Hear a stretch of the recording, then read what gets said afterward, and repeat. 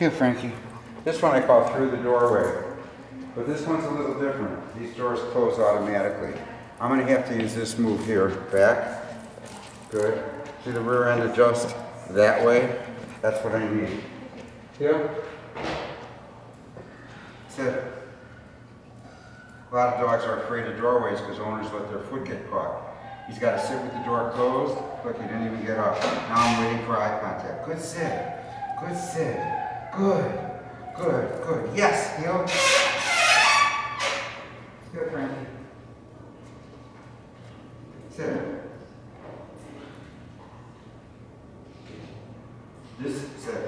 This is the door that's harder. If I let go of this too soon, it's going to catch him on his left rear leg. I'm going to use a real short heel. Sit. Waiting for eye contact. Good. Good. Good sit. Good. Yes, heel. I get his head past the end of the door, and then I adjust him to the left. He knows the door. He doesn't love that. But it's this left circle or half circle.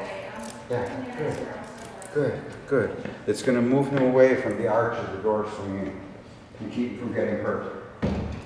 Sit, Frankie. Good sit. Good sit. Yes, heel. Heel, Frankie.